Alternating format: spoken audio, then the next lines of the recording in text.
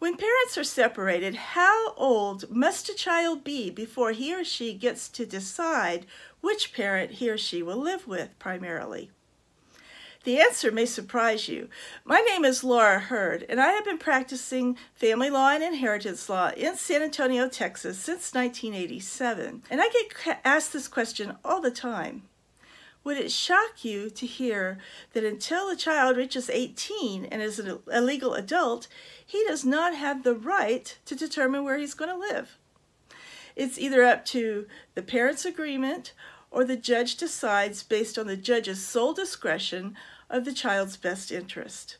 Now, under the Texas law, if a child is under the age of 12, the judge doesn't even have to listen to him.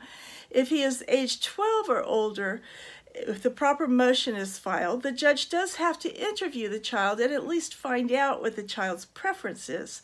But the judge never has to do what the child wants. It's always up to the sole discretion of the judge to decide what's in the best interest of the child until the child is a legal adult.